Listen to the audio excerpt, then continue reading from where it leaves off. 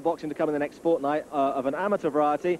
Next Friday, we have from the conference up, it's David Haye, a man with the boxing world at his feet. 8 fights unbeaten. He's been sparring, actually, with Audley Harrison. His opponent tonight, number 9, was Hastings Rasani of Zimbabwe, who has been in the ring with quite a few well-known fighters, but admittedly, not for too long.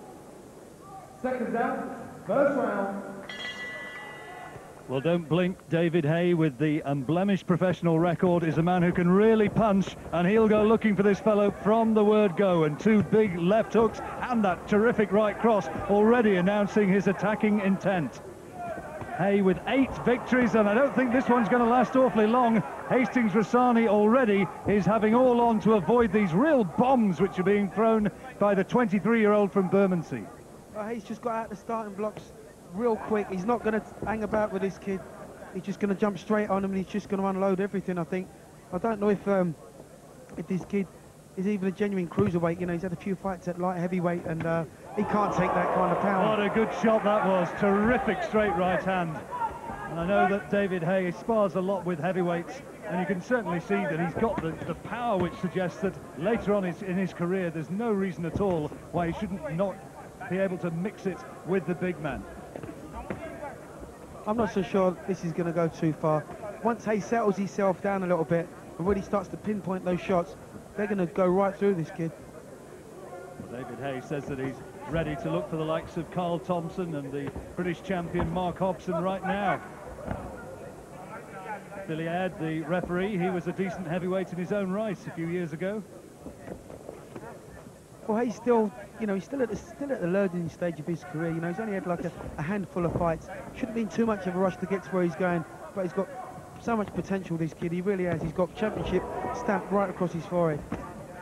Well, Rasani was taken out in 1 round by Carl Thompson not so long back, and there is a real suggestion that he's far from the fighter he once was. He lost 9 straight, drew his last contest, but here against Haye, well, he's having all on just to survive. I'm not quite sure what put him down there. That's a slip, I think, and the referee has announced it as such. He's only had 16 rounds, you know, David Haye. What he needs at this stage are rounds under his belt, Duke. Absolutely, yeah. But that punch that missed that kid, the wind alone put him down. It was thrown with such venom. Well, I don't think Hastings Rasani wants to have too much more of that, does he? It was a body shot that did it, and Billy Aird has taken a look at him and said, that's enough, it's all over. And that is another first-round stoppage for David Haye. You might say that he's not beaten an awful lot here tonight, but there is no doubting the quality and the power of the punches that he unleashes. David Haye's a big puncher in this weight division, he really is, and he will give any cruiserweight, probably certainly in Great Britain or Europe, he's going to be a real handful. He's going to give him plenty of problems. David Haye didn't need too many words of advice from his trainer Adam Booth. And he does look a terrific physical specimen, doesn't he? He's in great shape. And let's just see some of the power that he produced right from the word go. He came out of the blocks like a sprinter. That was a terrific right hand that he just shot through there. But you know, this kid just wasn't in the same league as David Haye. But you know, David Haye wouldn't have learned anything from this fight. You know, he's not getting any rounds under his belt. It's a confidence-boosting fight, however. You know, we'll come away from this fight knowing that the power's still intact, and he moves on to the next challenge.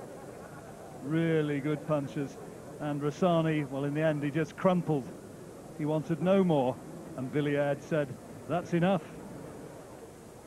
Many congratulations on the victory. John Rawlings said at the start of the commentary, don't blink or you'll miss it. He was right. Yeah, he was. I wasn't in the mood to be messing about tonight. I haven't been in the ring since mid-November, so I wanted to get a good show on tonight and just get stuck into the guy straight away. Give the guy a lot of credit for coming in at late notice. We had a better opponent lined up, but as things go on, the guy pulled out. So this is a last-minute job, so full credit to the guy for getting in the ring, you know. OK, let's take a look and see how you did it, and it was impressive. Thank you. I was just lining him up, looking for the openings. He was a little bit tougher than I thought he'd be. He took a few good shots, and it's good luck to the guy, you know. It wasn't his night tonight. I was on form. So another one, I'd like to wish him a happy Mother's Day and all the mums out there. OK, well done. You scored a few points. You'll do your Sunday lunch now. Yeah. Now, you just said there that you did have a better opponent, and you do need to sort of step it up with better quality, don't you? Without a doubt. I'm not trying to say this guy was a legitimate contender or anything, but I'm aiming to be. I really want to fight Mark Hobson for the British title. Has been my aim. It's my aim this year to fight Mark Hobson and Carl Thompson. That's by the end of the year. I want to fight those two guys. Carl Thompson's a different situation because he's the IBO champion.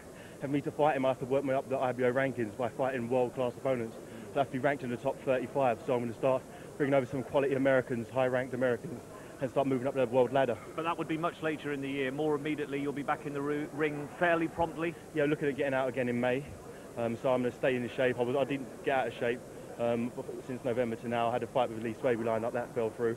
So I was just here tonight. It was a last-minute job, so I'm in good shape. I'm here, put on a good show, and looking forward to be back in May. Brief and to the point.